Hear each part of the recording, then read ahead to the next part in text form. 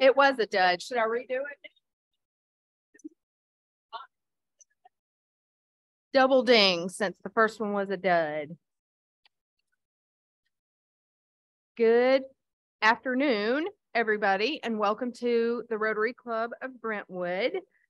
We are going to start today with an invocation by Jody Raw and then the pledge and four-way test led by Steve Huff.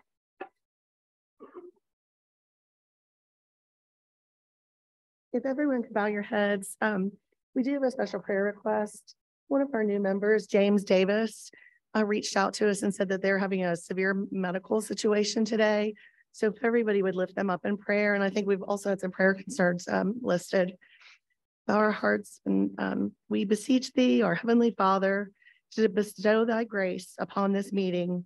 As we enjoy our fellowship one with another, may we grow in stature so that we may be able to give more to our friends in Rotary, and in turn give strength to the ideals of Rotary in the service to mankind. Amen. Please join me in the pledge to the flag.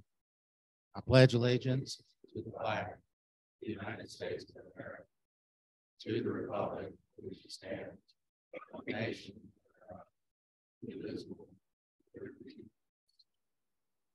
And now for the four-way test of things we think, say, and do. First, second,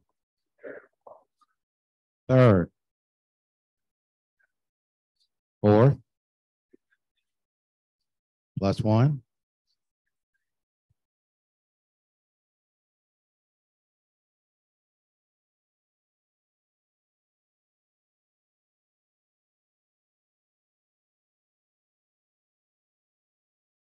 Waiting on our fearless leader. Wow. Yes, absolutely. And we are now ready for guests. Okay. Steve, you ready? So now our club secretary is going to introduce guests and visiting Rotarians. All right, everybody. Merry Christmas. Merry Christmas. Merry Christmas. We have a couple of visitors, and Roger Greenup has a lovely visitor today. I am delighted to have my wife, Shirley, with me today. Glad to have you, Shirley. And many of you may know Jerome Bannister. He's a Rotarian from the Downtown Franklin Club. Everybody say hello, Jerome. Good to have you. And I think that's all we have for today. Back to you, Jane. Great. So Drew will lead us in Happy Bucks now. Right on. Can everybody hear me? Happy. All right. I get to start and I get a freebie because I don't have any cash and I don't know how to use PayPal. So first, I am happy because we are not going to be tallying the results of the foundation drive today, but I do have an update that I wanted to share with everybody because it's such great news. We will have closed out the foundation drive with a total collection of $69,520 across the BRCCF and Rotary Foundation. Thank you. Congratulations to each of you in the work that we do through the Rotary Foundation and BRCCF speaks for itself. So thank you. Tom. It's been 4 long years, but last week, the forces of good prevailed over the forces of evil at last. Florida State Seminoles defeated the horrible Florida Gators, 45-38. It was a hell of a game, and Larry was texting me in the middle saying, "Are you okay? Are you going to make it?" 11 touchdowns scored, but in the end, right prevailed and the wrong failed. Yeah, I know. I'm screaming from it. It was wonderful. And I just want to say I really hate the Florida Gators. Who else is happy? Got to have them. Here we go. Deb. Just a quick note to say I'm happy today, mostly because I'm thankful for all of you. Y'all have been very good to me over the last few weeks with notes, with emails, with texts. I really do appreciate it, and it means a lot. So keep it going.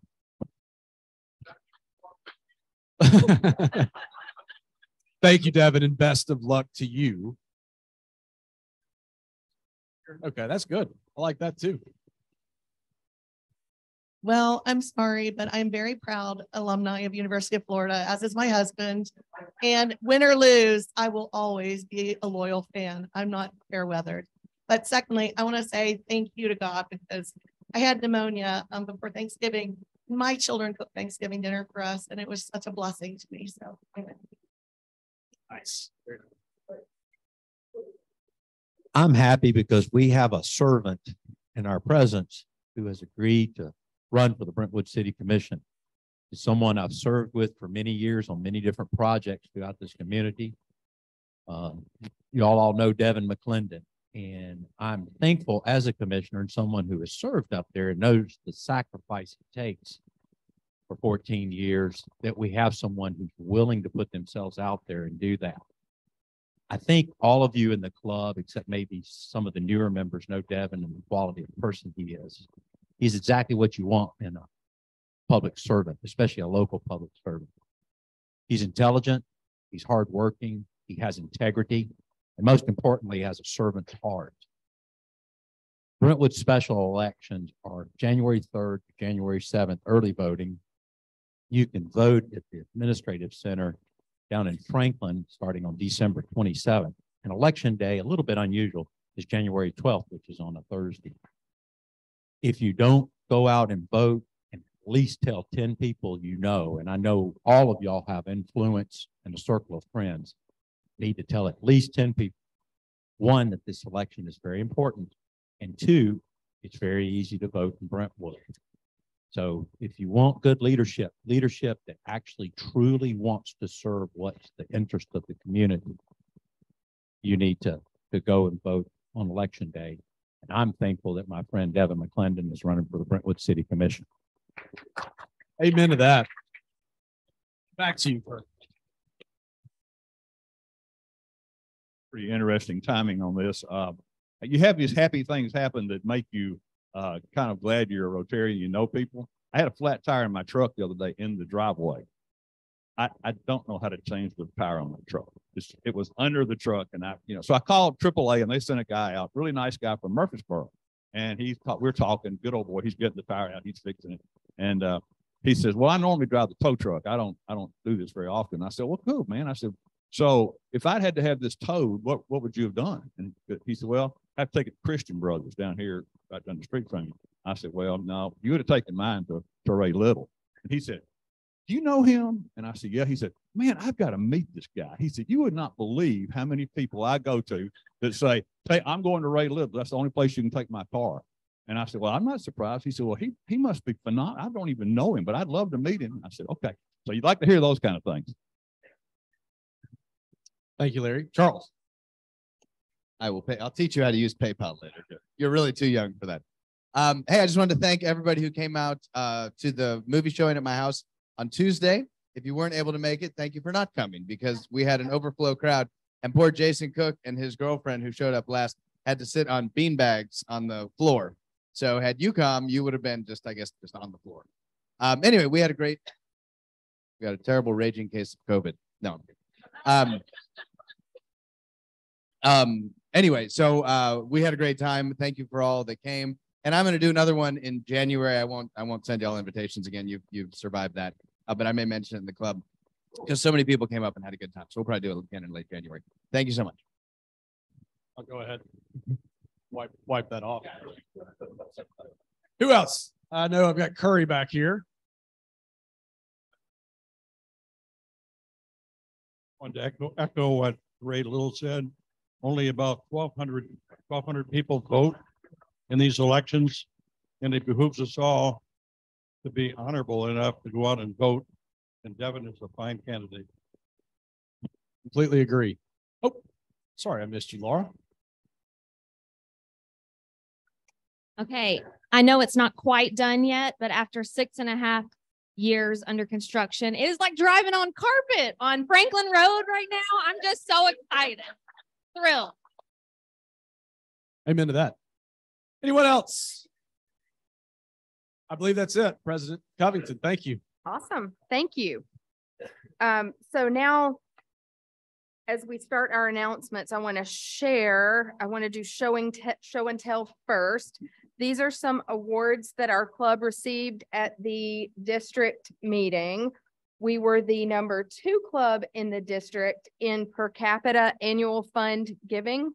The #1 club was the Columbia Breakfast Club that our district governor is a member of. So we came in second. And as I understand it, they're smaller and they sometimes beat us, but we sometimes beat them. So anyway, still a good award for us to receive, and maybe we'll beat them next year.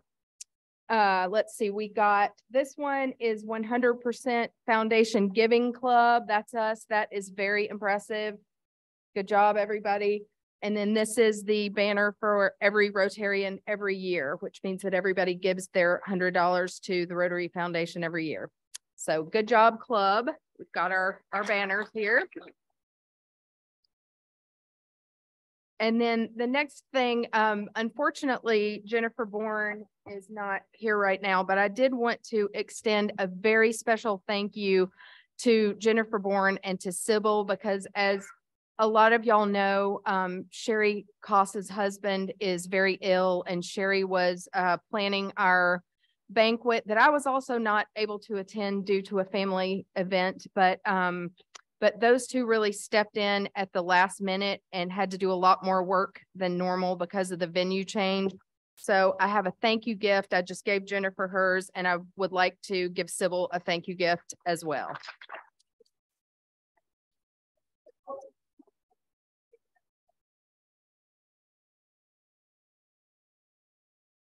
Okay, and then one more before I turn it over to a couple other folks for announcements. The first is, I just wanted to remind everybody that we have these blankets, and these are the club blankets that we give to people, to members who are ill, and we just remind them that when they use this blanket, they are covered in the club's love and prayers. And we've got 3 people that we need to send blankets out to: Leon Partain, Roger Reed, and Bill McCarthy. And if anyone is able to deliver to any of those 3 folks, please let us know. The blankets will be sitting up here on the head table. And let's see, Patrick, I think, is going to harp on Harpeth River cleanup. How do you follow that? 5 million comedians out of work, and our president has to be one. There's a reminder on your table very quickly. Little Harpeth, we're going to try to resurrect that after having to cancel it last year. 28th of January. Everything's the same as it has been in previous years. This is our 18th annual cleanup. It should be out. The information should be out on our social media sites and pages. Please share this with the scouts. We've got a couple of groups that have already reached out to me. Thanks to Ted. We've got some very bright Duke alum who are going to be coming and joining us, about 10 or 15 of them. So we'll have some really smart people on the river this year to go with people like me who have a very mediocre public education. But if you have any questions, please direct folks to me. If you have interest in signing up, the 2 things I really need are people to lead sections of the river and folks there to help me herd cats on Saturday morning. Everything else I've gotten pretty much under control as far as the contacts go. So, and I asked some folks to help me kind of get the word out on some of the other media pages that our folks tend to flock to.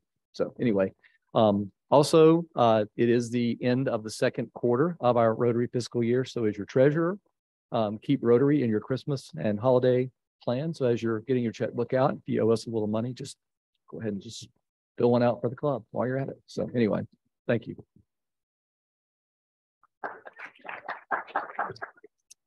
Thank you, Patrick. And we do have quite a few thank you letters for the gifts that our club has bestowed on other organizations to serve our community. We've got one from End Slavery. We have one from Owls Hill. We have one from the After Breast Cancer Program, and one from Saddle Up. So some nice thank you notes for what we've done. And then we also have a certificate of appreciation for our support of the End Polio Now program. So, At this time, I am going to ask Club. Oh, so we also just got some information that a former club member has passed away. If anybody knows Rob Michaels, do y'all remember him? He runs that Serve and Protect. That's it. Yeah.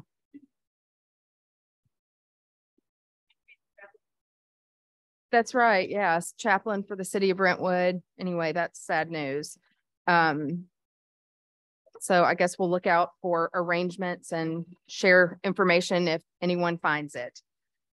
And at this point, I'm going to ask club member Betsy Crossley to come up and introduce our very special guest speaker today.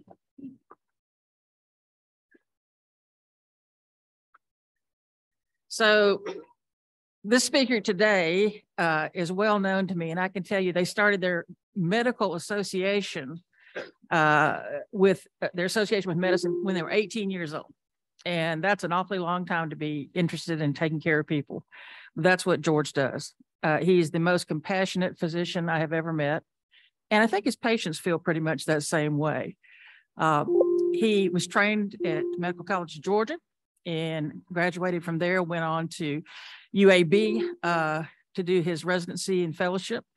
And he was elected as chief fellow for his last year there, which is a wonderful honor.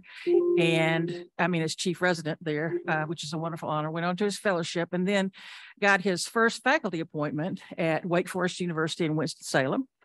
And after that, we moved up to Nashville, where he went into private practice since we had children getting ready to go to college and you need to make a little bit more money than you do as academics. But more importantly, he practiced for 15 years here at Baptist and was really the administrative leader of the group for 15 years.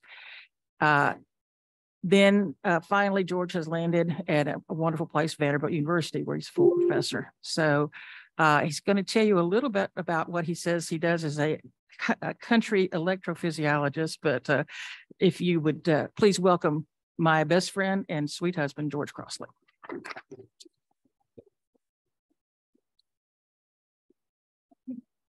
I am not going to touch that microphone. I heard the noise it makes. Thank you for having me. I really appreciate it. I love Rotary.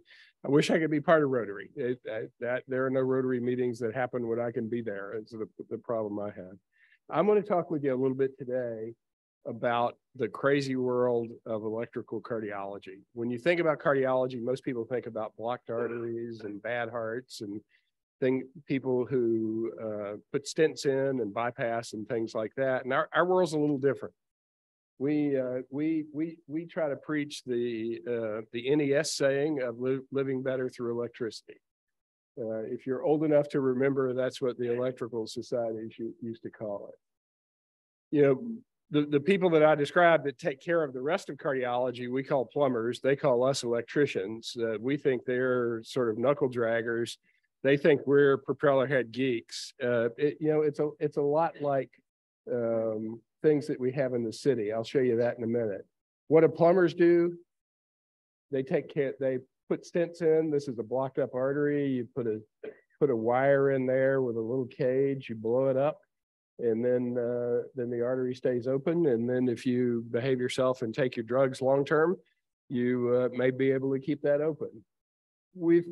Our plumbers have done in the last 15 years have really developed things to an incredible degree, and largely cardiology plumbers have taken smart ideas that surgeons do with knives and come up with ways to do it with wires and needles.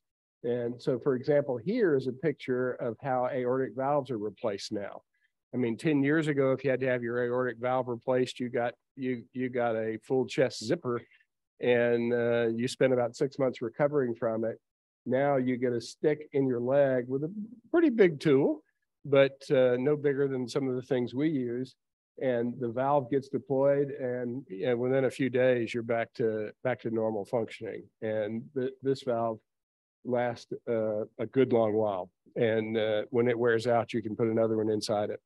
And so the advances are quite good. We've even branched out into fixing things that only surgeons did, such as aortic aneurysms. This is a picture of a patient This is the aorta, which is the big blood vessel that comes out of your heart.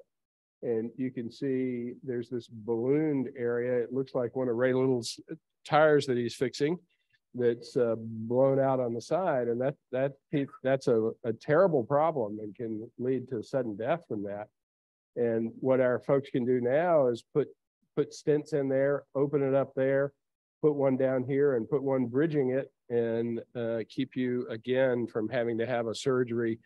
The open chest surgery for this problem has almost a 30% rate of leaving you paralyzed. And this procedure has a 0.25% rate of leaving you paralyzed.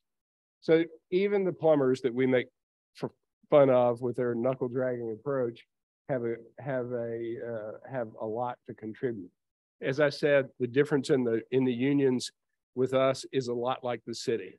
It's a lot like the conflict between Chief Hickey and Chief Goss. The Chief Goss thinks the police just spend their time at the donut shop, and Chief Hickey thinks that the firemen are pretty simple. We all know that none of that is true, but it makes for good fun. So what am I going to talk about here? I'm going to talk about the things that we do. We spend a lot of time treating fast heart rhythms. Some of those are terrible, drop dead kind of heart rhythm problems that can lead to sudden death. And I'll show you some of the therapies we have for that. Most of them are pain in the backside kind of rhythms that make you feel bad or may do things to you long-term. And I'll show you some of the things we can do with that. We also treat slow heart rhythms, and we also have ways to make heart failure better. And heart failure is a terrible problem that can lead to your heart, your pumping chamber of your heart, ballooning out over time, similar to that blood vessel, and pumping less and less well and leaving you short of breath, your legs swelling and feeling bad long-term. And we have a lot of therapies for that now. We have a lot of great drug therapy for that. And I'm going to show you an example of some electrical therapy. This is sort of the electrician's view of the heart. You know, we don't think there's anything in the heart but the wiring system. And this is the upper chamber. This is the heart's conduction system, which is nowhere near that big. That's just that big so I can teach interns and residents about this. And what happens here is that the natural heartbeat comes from the right upper chamber. That's your natural pacemaker. That fires, makes the electricity come across the upper chamber and makes that contract. And then that electrical impulse gets into this, which is your natural wiring system. It delays just a little bit there and then fires down and makes the lower chambers contract. And what can happen in this is lots of different things. I'm going to show you an example of the thing that was sort of our first rhythm of having insightful new ways to take care of problems with catheters rather than surgery. It's a problem called Wolff-Parkinson-White syndrome. And what it is you've got a little extra connection out here. And that impulse, when it comes across here, goes down this way and it can go down this way. And what it can do is go in circles, as it is here. It can come down here, go up there, and go round and around at 200, 300 beats a minute. It can also get into atrial fibrillation and then create enormous havoc. Atrial fibrillation can create havoc in a normal heart, but in a patient who has one of these goofy connections, your heart can try to go 400 or 500 beats a minute, and it's one of the most common reasons for young people to have sudden death. Not that sudden death is common in young people, it's not, but among sudden death in young people, this is third or fourth, well behind drug use, which is the most common thing for sudden death in young people. And so what we do with this is when I was a trainee, what we would do with this is do a catheter procedure and map where this connection was. It's not always where I drew it. It could be anywhere in the heart. And we would spend maybe 7, 8, 9 hours mapping that and convincing ourselves exactly where it was. We would send the patient back to their room, let them recover. And the next day we would take them to the operating room. The surgeons would open their chest, would find that part of the heart and cut it off the lower chamber and sew it back together and would cure this problem. What we do now is in about 30 minutes, because of some technology I'm going to show you, we can map and know exactly where this is. And then we take however long it takes us to get a catheter right on top of that and zap it with electricity and get rid of it. And the patient goes home that afternoon, and we don't let them do any squatting or lifting for a day or two. And by 2 days later, they're back to normal. So I'll show you, this is, oh my goodness, this isn't going to play either, is it, Linus? Oh gosh. Would you click that and see if it'll play? I don't think it will. Not so much. Oh my God. Oh yeah, there you go. It is. So this is the way we map the heart. This shows you the electricity going across the heart. It's starting up here and comes down here where it should stop, and it leaks across that little gap there. That's that extra connection. Now we've got a catheter in the lower chamber, and we pace down here, and we see the electricity going backwards to the upper chamber. Again, we identify that little spot. We put this mapping catheter right on top of it, and we can see the impulse from it. Here we compare the forward direction to the backward direction. And then I'm going to show you putting a catheter on it, right on top of it. And you can see funny rhythm, normal rhythm right there. And in about 3 seconds, we get rid of this problem and make it it's not a covering it up, it's a curing it problem. And takes a young person from being impaired and not being able to exercise and not being able to do normal living, and also having heart rates that are 300 beats a minute, and converts it into a normal heart. This is what I grew up doing. We do it less now because, truthfully, most people that have this problem get identified in the pediatric literature, in the pediatric period, and get taken care of before they get to be adults.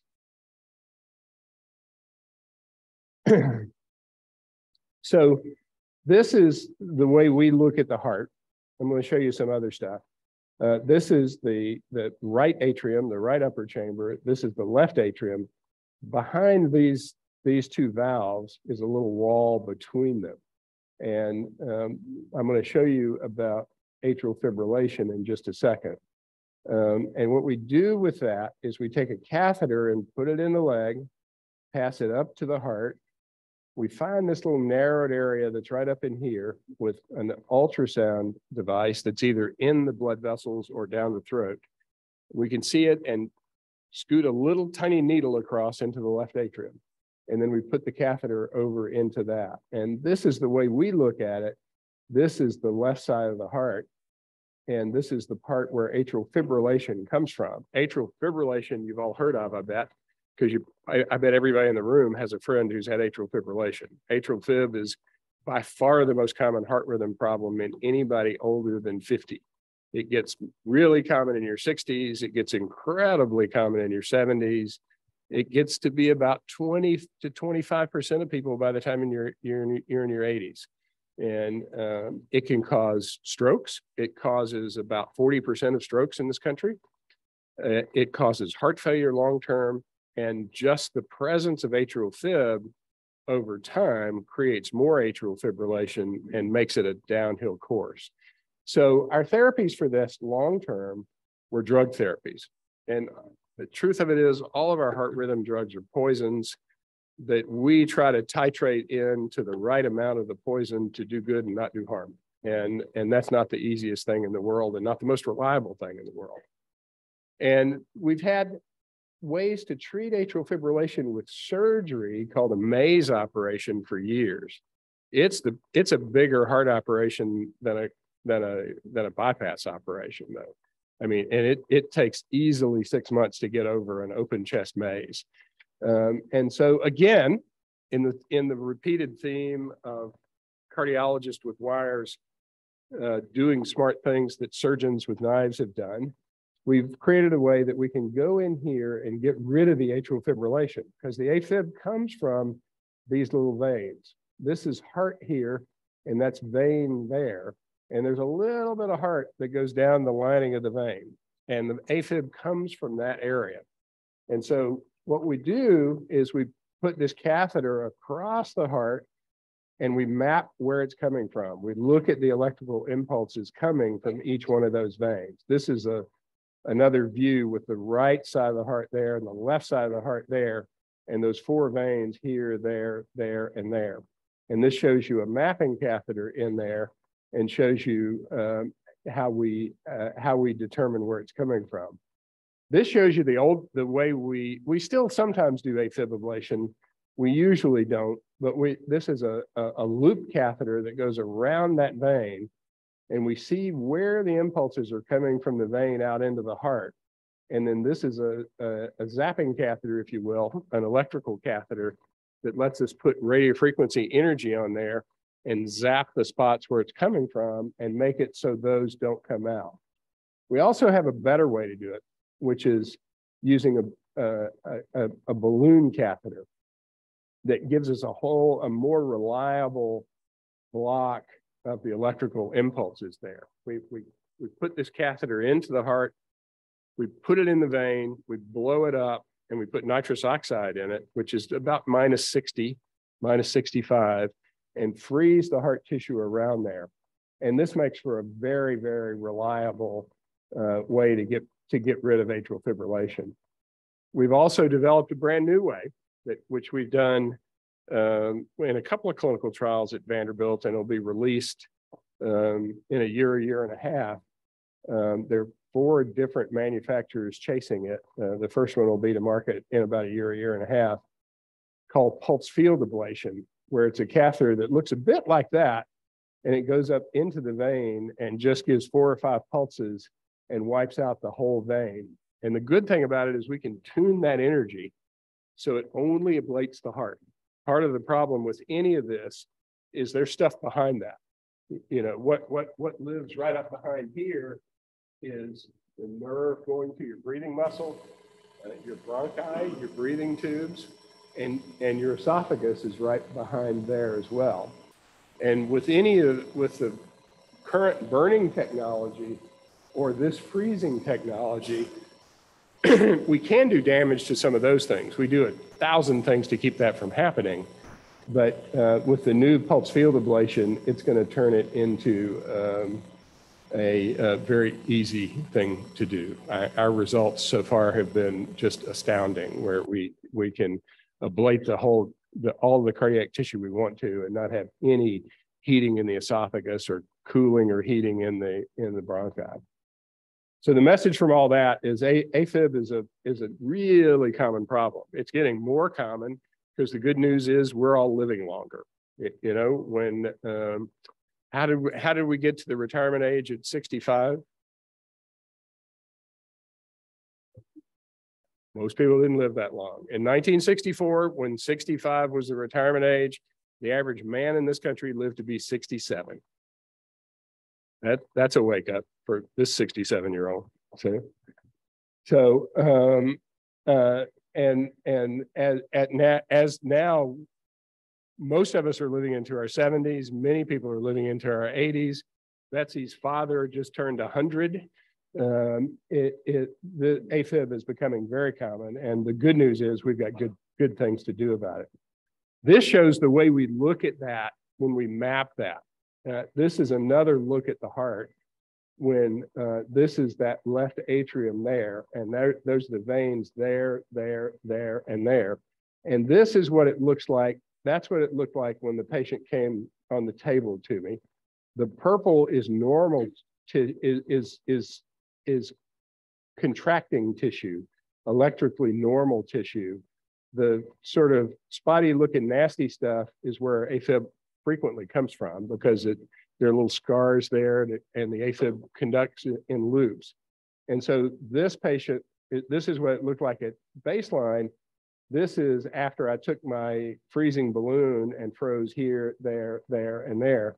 And you can say we have this beautiful University of Georgia red color there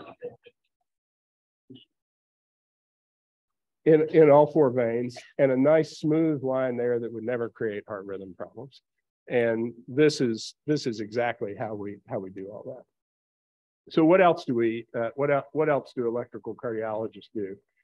Slow heart rhythms back years ago were some of the most common deadly heart rhythm problems, and that we knew of, that we could do anything about. And the slow heart rhythm problems can commonly be in the upper chamber, as they are in older people, or in some people, you have problems in that conduction system. Remember the spider looking thing I showed you? Sometimes there's scar or blockage in that area. You've got a heart attack, a microscopic heart attack that knocks off that, and it leaves the upper chamber beating on its own and the lower chamber down here sort of ignoring it and beating it 10 or 15 beats a minute. And so the treatment for that's a pacemaker. Now, the journey to pacemakers was interesting. I mean, this guy gets very little credit for pacemakers, but in 1932, he created 6 units as he was working with Siemens. This is what the pacemaker looked like, mind you. And it had to be hand cranked to work. So it was not a durable therapy, but he certainly proved that he could use electrical stimulation to make the heart beat. It took a long time for that to come to be. This was his first device that he made that he tried to get people to actually use, and that never really came to be. Paul Zoll was the first guy to actually bring this to a patient, and this is the first patient in this country, or the first patient in the world actually, to ever get a pacemaker. He had a heart block, he had a heart rate on his own of about 20 beats a minute, and he has a pacemaker that goes in through his neck, and it's connected to this giant box there that's got vacuum tubes in it and circuits that are very foreign to what we think of now, and it had to be wheeled around on that. Over time, pacemakers became very easy to put in, and I'll show you here. This is a photo. This is an X-ray of a patient with a pacemaker. That's a typical pacemaker put in the left chest. This is the right lung. This is the left lung. These wires go through your blood vessels down into the heart. This one goes into the upper chamber, and this one goes into the lower chamber. And it can do anything it needs to. This may pace the upper chamber and let it conduct to the lower chamber. It may sense the upper chamber and then look for an impulse in the lower chamber and not see it, and then for a pace in the lower chamber. If your heart's in normal rhythm, it sits and watches. So they're relatively smart, and they have been for a while. And they've come a long way. And I'm going to show you I've got some things to pass around in a few minutes. I think I'm going to go through this first, and then I'll show you the goodies. I think you'll like that. We also do things called defibrillators, which are boxes that do everything a pacemaker does, but also have the ability to resuscitate you if you get into a dying kind of heart rhythm. If you have heart failure and your heart pump function is low, is down, we use a number called ejection fraction, which compares the heart when it's full to the heart when it's empty. And if that number is 35% or less, and you've been on good medical therapy for a while, you've got significant risk of having a disastrous drop dead fast heart rhythm problem. And what this box does, in addition to functioning as a pacemaker, if you get into a drop dead kind of heart rhythm problem, it can either use a rapid pacemaker function to get you out of it, or it can deliver a shock to you just like a paramedic would. And the shock goes from that can to that thick part of the wire right there. That thick part of the wire is a coil that's in the heart. So we've come a long way with pacemakers, and I've spent most of my career developing new ways to do pacing, new wires, and new pacemakers. I'm going to show you a couple of things in just a minute that I think you'll be impressed with. Let me just do that right now.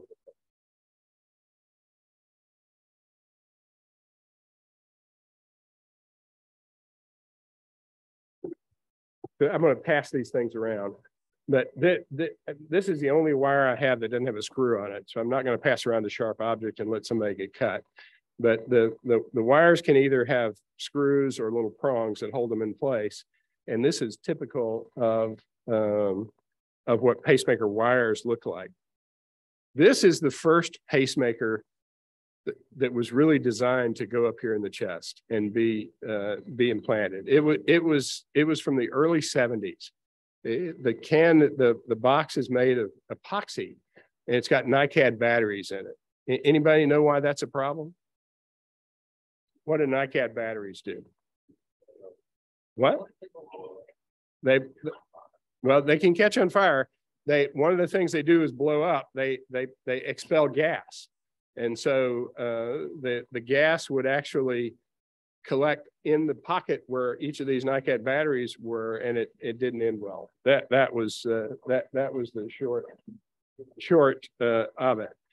Then we developed lithium batteries, and this is what the first lithium pacemaker looked like. It looks like a hockey puck, right? Well, that moving through life, this is what a standard pacemaker looks like now.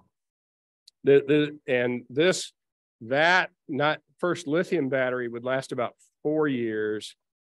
This will last about 14 to 16 years, depending on how much it's used. Because you use it too much. So moving on to that, we've got what we've worked on, and I started working on in 2006, and was finally implanted in the first human in about 2012. And this is called a micro pacemaker. This is the pacemaker. It goes in through a tube in your leg, goes into your heart like this. Here you go, Captain.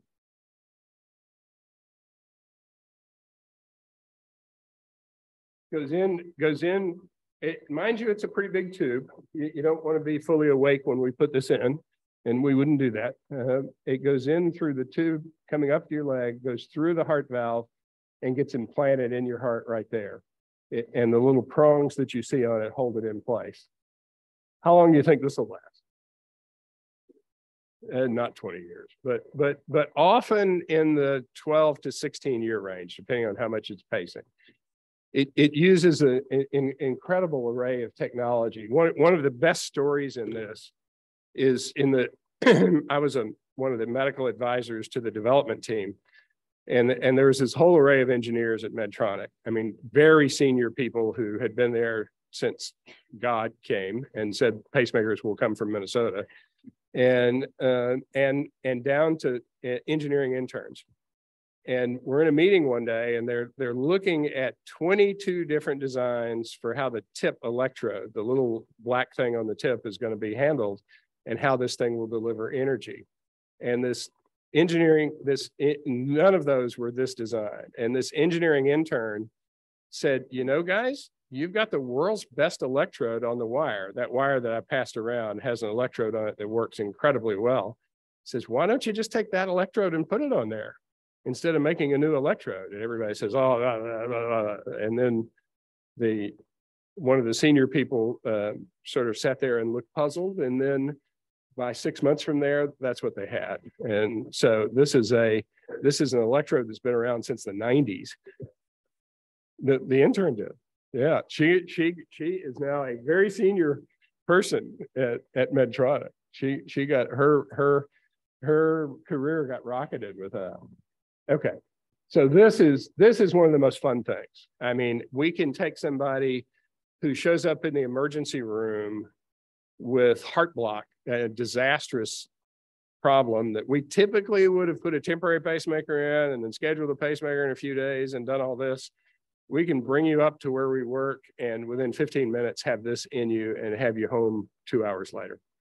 And it's really great technology.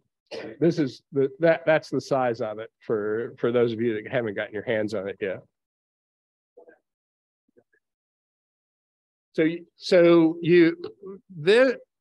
Any given heart could hold about 4 of these in its current design. There's lots of new stuff coming. Yeah, I mean, most of it I can't even talk about, but so by the time these need to be replaced, we probably won't be replacing it with this exact technology. But any given heart could hold about 4. The average age of a pacemaker patient in this country is 82. So the micro is a great option for a lot of people. Oh, it costs a lot. Well, what gets that medical cost is a stupid thing. It's a stupid thing because of federal rules that make the hospital charge this theoretical retail price that nobody pays except those of us that have high deductible insurance. And it's a really crazy thing. What typically gets paid for this, for the procedure and the device, is about $20,000. And I mean, yeah, try one more time and see if this will play.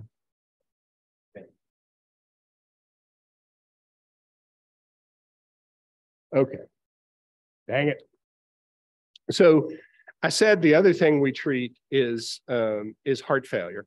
And this, to me, is the most magical thing that we do, because this, we can take people who have heart failure from certain reasons, and they will come in our EP lab looking blue as a pair of dungarees and leave pink.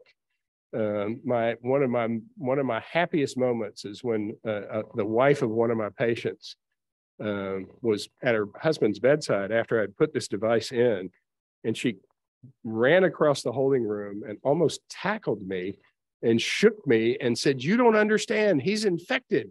He hasn't been pink in 15 years." So, and he had the kind of response I'm going to tell you about. So what happens if you have what's called left bundle branch block, which is a common problem that happens in anybody with heart failure, and it can happen in people with coronary disease too, is the heart contracts in a herky-jerky way. And what that picture was supposed to show you is the heart, a normal heart is like this, and all the walls move at the same time. And the heart contracts and twists just a little bit.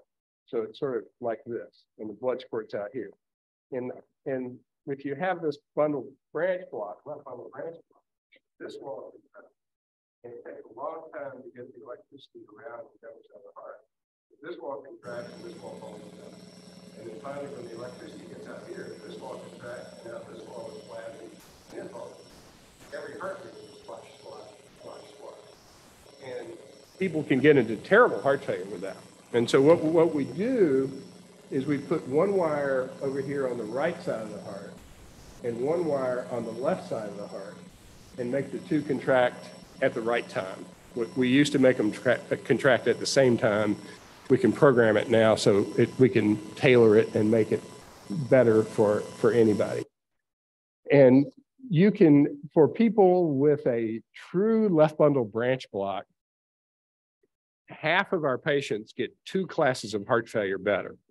And 2 classes of heart failure takes you from class 3, which means I couldn't walk from here to the door without stopping and breathing hard and holding on for a little while, to being asymptomatic. So it's a truly wonderful thing to be able to take somebody with terrible quality of life and give them that. Now, I've spent much of the last 15, 20 years working on these crazy wires. I'm going to show you that in just a minute. This is the little bitty wire that goes in the vein out there. We used to just have one electrode on it. And so we had to find the right vein with something that would capture. And now this one has 4 electrodes on it. You can see one there, one there, one there, and one there. And so we can pace on any of those electrodes.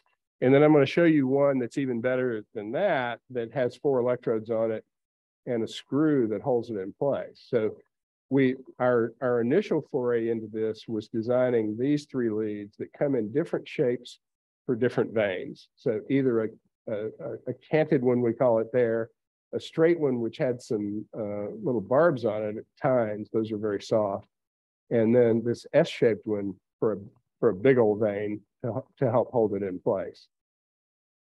What we found is we still had, even though we could get those in place, there was a not insignificant rate of those things slipping back over time and moving to a different place before they found their permanent home.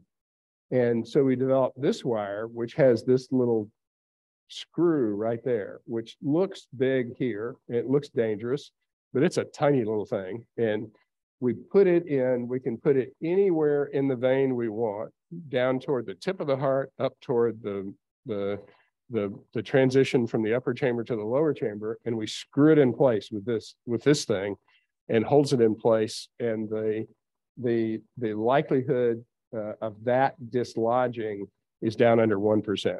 where with all the other leads out there, the likelihood of it moving and getting to a little different place is in the 10 to 15% range. So that's what it looks like.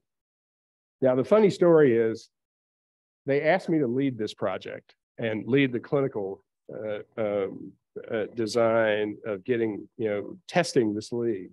And the engineers showed me this.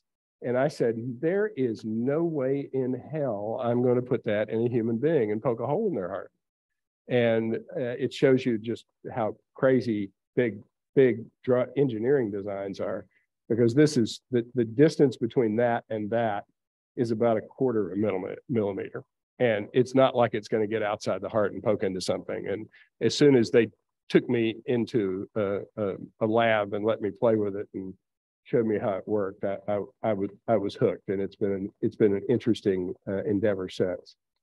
So there was an old version of this that held in place by a different mechanism that worked really, really well, but it was really, really hard to take the thing out if it ever had to come out. Now, these wires don't often have to come out, but if you get infected later, I mean, the most common time for an infection in a pacemaker or defibrillator is when you have your second replacement or your third replacement, or you get pneumonia after one of those and then it gets infected. So the other one was really hard to come out. So this one is engineered so you can just pull it and it comes out. This is what it looks like in its native state. And this is what it looks like after 2 pounds of tug on it. Only 2 pounds of tug.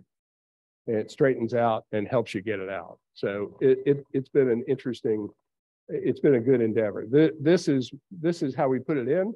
This is a tube that goes into the vein on the back of the heart. This is the big vein on the back of the heart, and this is a huge vein out there. With the normal leads, you would have to put that tip way out here, which is not a great place to put it. You would love it to be right up here. And with that active fixation, with that one with a screw on it, I can put it anywhere between there and there. And it really helps that. This shows you, maybe, will that play? My movies are not cooperating. Yep, this one. This shows us remove. No, it's not gonna play. It was. Oh yeah, there you go. It shows us how we can put about 2 pounds of force on it, and oh, it pops loose, and we can put a new device in. Oop. Jonas, can you go to the next slide? It's there. We go. And this shows you an example of this in place. That's the shocking wire, the defibrillator wire, and this is the wire on the left side of the heart. It looks like they're right next to each other. When we look at it from the side, we can see that that's where we would pace from that shocking wire, and where we pace from this wire is way back here on the back of the heart. So this is able to resynchronize the heart and make it do much better.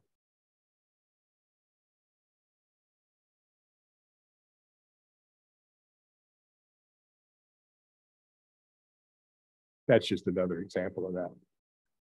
So the last thing I want to show you about is an exciting project that I started on 15 years ago that looked at pacemaker and defibrillator leads failing. I mean, in anything man makes is going to fail at some time. And we had especially a couple of new defibrillator leads, one with Medtronic and one with a company called St. Jude, that had really unacceptably high failure rates, and the engineering that went into it there was no prediction of that until we saw it failing in people. And so we looked at that and we spent about 3 years studying it, trying to figure out what created it. We created this model where we take patients with pacemakers and defibrillators and we 3-dimensionally image them as the heart is beating, and then here as you're moving your arm, and look at the bending and stress on those leads. This is when your arm's down by your side. This is when you raise your arm up in the air. And you can see here in this other view, looking from the left side, it looks like a smooth bend there. And as soon as you lift your arm up over your head, you get this kink in it that would make any of us gasp. The truth of it is, the honest truth of it is, nobody ever thought about these leads outside the heart. All the studying of it in the past had been done of what happens in the heart, because that's what we're interested in, right? Well, it turns out where we put them underneath the can and with your arm moving does a lot of wacky things. And with this, we were able to construct a lab that where we create these after imaging people doing all sorts of normal activities, we were able to reproduce those bins in the lab. And with every lead model that's been produced in the past, we were able to predict failure rates and time to failure based on that metal fatigue. And this is a picture of it here. It's in, the lead is put on this machine here. The machine vibrates like that at a million cycles in a day, and eventually the metal fails. And with this, we're able to create failure models so we know far ahead of time when things are going to fail. I mean, in the past, a lot of medical devices like heart valves, I mean, we don't really have a failure mechanism. We don't have a way to study heart valves like this. So we don't really know with heart valves that are new designs how well they're going to last in 10, 20, 30, 40 years. And that's what we need them to do. The same was true for defibrillator leads. And this has given us a marvelous way to do this. And it's created a new design that is probably going to revolutionize things. One last thing before I go, still on the AFib realm. This is a picture, again, of the left side of the heart. And this is a sac on the left side of the heart called the left atrial appendage. And it's the culprit for strokes. What happens when the heart's not beating, when it's just quivering like this, is that little sac can form little clots in it. And those clots can break loose and go to your brain or go to your heart or go wherever. It can go to your knee. And if it goes to your brain, you get a stroke. And the brain is incredibly sensitive to that, and it doesn't take much to get you in trouble. The traditional approach to that is put you on strong blood thinners. And we have blood thinners that work really well, but blood thinners make bleeding worse. You know, blood thinners don't make you bleed. They don't create bleeding, but they make any bleeding that you have worse because you don't clot. And so in people that don't tolerate blood thinners, we can put this device in the left atrium that seals it off and lets the whole sac just sort of go away, and your body forms a scar over this. And when it's done, it looks smooth as a baby's butt. This is what it looks like to start with. After a few weeks, it looks like this. After several months, it looks like this, and can get people off blood thinners if they're on blood thinners for AFib. Now, certainly right now, that's the indication for this, is people who don't tolerate blood thinners. The company that makes this has been very aggressive. You've probably all seen ads for the Watchman device, if not on television, on Facebook. And so we have a lot of patients who say, I'm on warfarin or I'm on Xarelto and I want to get off it. I want to get this device. And that's not really the indication for it now. It's relatively expensive, and insurance only pays for it if you have some contraindication. Let me show you one other thing I did.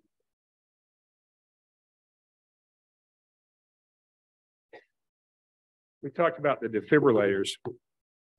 When I started, this is what defibrillators look like. And they lasted about 3 years. Had to be re-operated on. They went in the belly. Initially, they went in the belly and the chest got opened and two fly swatter looking things went on the outside of the heart. By the time I got out of training in the early 90s, we would tunnel wires up to here, tunnel them across here and down into the heart. And they worked, but they were big surgery and they didn't last very long. This is what they look like now. And this will last average of about 12 to 16 years. This, again, was, depending on which one you had, anywhere from 3 to 4 years. So that's all I had. I'll be glad to answer any questions.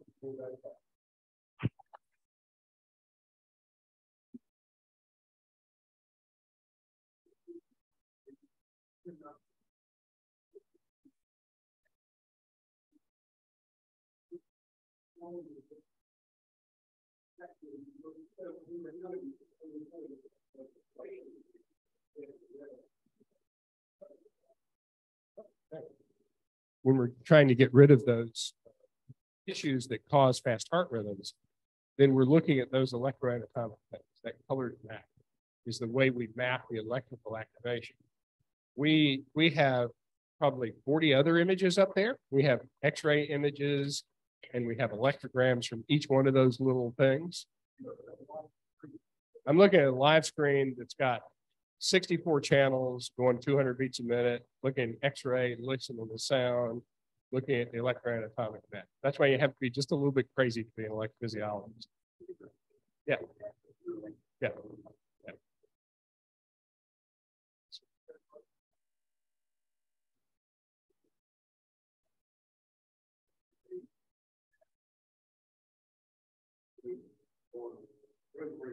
We've been doing that since the 90s. So for diet, but not for the stuff we do. That's to get in your arteries. You can go through the wrist. For all these electrical things, we still have to go through. Yeah. George, are there okay. Sorry. Hey George, are there 2 or 3 supplements that you're a fan of? Dietary supplements, omega-3s, curcumin, anything like that?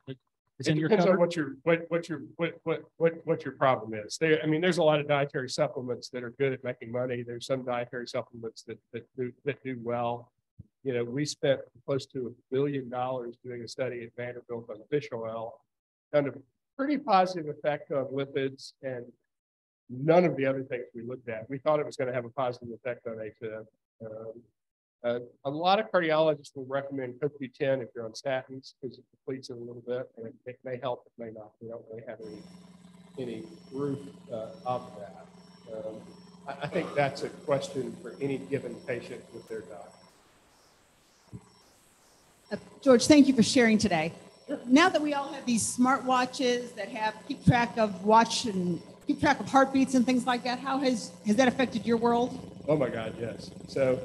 So in a good way and in a bad way. I mean, some of it's over information. Some of them are better than others. So the Apple Watch in particular has a pretty darn good way to sort out if you're an AFib or not. It's not perfect, but it has a fantastic way to create an EKG and send it to you. So there's good things and bad things, and there's going to be tons of that coming at us because it's been identified by the corporate world as the way to make money off that. I mean, there's probably 100 new devices that we're going to see over the next year. All expecting you to pay for it, not your insurance company. Do you have an opinion about using a prescription statin versus some of these natural cholesterol lowering drugs like red yeast rice, and there's several others that seem to work? So we even have some randomized control trials for red yeast rice and other things now, and some of them show a small benefit. None of them show a big benefit. I mean, the truth of it is we've got better data. I know people are resistant to taking statin if you're healthy. If you're otherwise healthy and you hadn't had a heart attack, I mean, if you got a heart attack, I don't think any sane person doesn't want to take their statin because you don't want to have another heart attack. But if we're just trying to prevent the first episode of coronary disease, people are resistant to it. They don't want to take it, and there are some side effects from it. That it can give you muscle aches and things that can be very bothersome to some people. But the true science of showing what it does is incredible. I mean, it's some of the best science we have in medicine to show a reduction in your blockage in your arteries over time and in your cholesterol. So there's survival benefit from all of the marketed statins. None of the sort of natural remedies to try to work on that have ever shown anything that looks like, even in a bigger study, that you would create something of significance. So a statin will actually reverse buildup in your arteries, or once it's there, it's there? I mean, our goal is to stop it and keep it from getting worse. The truth of it is, if you get really aggressive about it and you get to the Dean Ornish level, which Dean Ornish diet is a diet that's nothing meat. I mean, all tofu kind of protein, and lots of other stuff, lots of exercise and the drugs. If you get to that, there is evidence that you can reverse it. Once it gets to the calcified state, you can't really reverse it. If it gets to hard calcium, the plaque goes from being a soft plaque to being a lightly calcified plaque to being a heavily calcified plaque. When it gets to a heavily calcified plaque, you're not going to reverse that at all. But the others, you can reverse it. Yeah.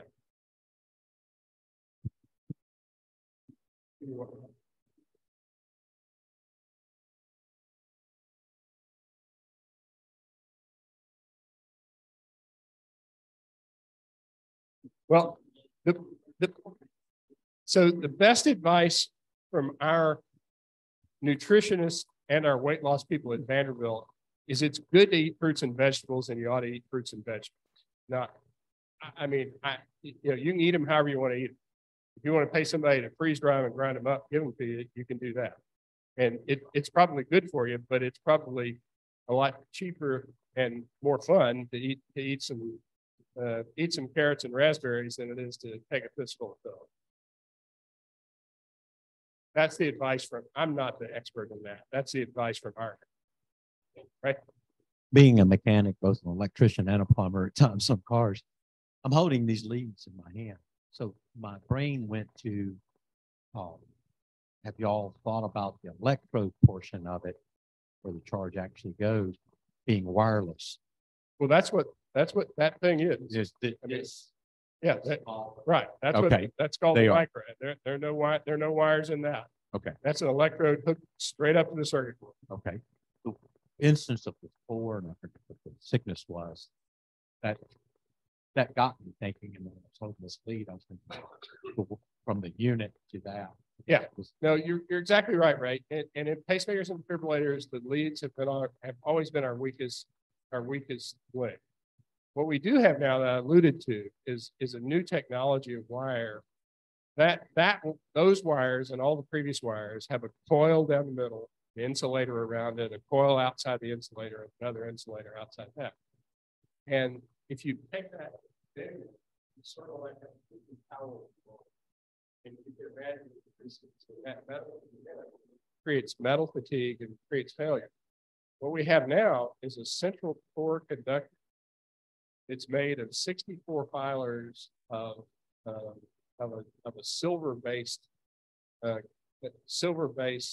alloy that is incredibly flexible and isn't wound, and it is as close to infatigable as you can get. I mean, we can run it on our failure machines out to 50 years and not see failure. The only failure machines we've seen on that are ones where there was some metal inclusions of carbon trash in the wire, which in that kind of wire with the silver alloy rarely happens. And that wire happens in 0.25%. Any other questions? Thank you very much.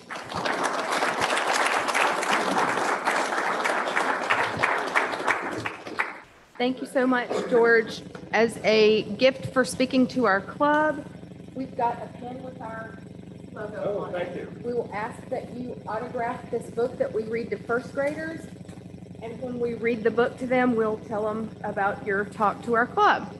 Also, Waverly tomorrow, we've got about 20 club members heading to Waverly tomorrow. If you are not riding on the Magic Bus tomorrow to Waverly, I've got a Rotary Santa hat for you. You can pick it up from me here before you leave. If you are riding on the bus, then I'll hand the hats out on the bus. Something else? Room for 2 more folks on the bus. If anybody would like to last minute sign up, it's going to be awesome. 5:30 at the Brentwood Library is when and where the buses will meet in the morning.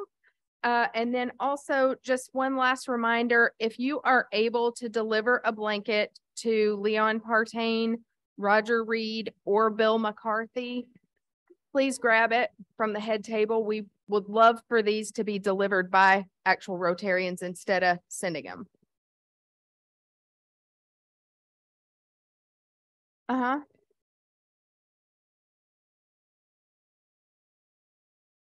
Oh, that's good. That is what we meant for them to be. Great. Thank you, Larry. And that's it. I think, is there anything else for the good of Rotary? If not, we're adjourned. Oh, hold on. Yes, next week is the annual assembly, so please show up.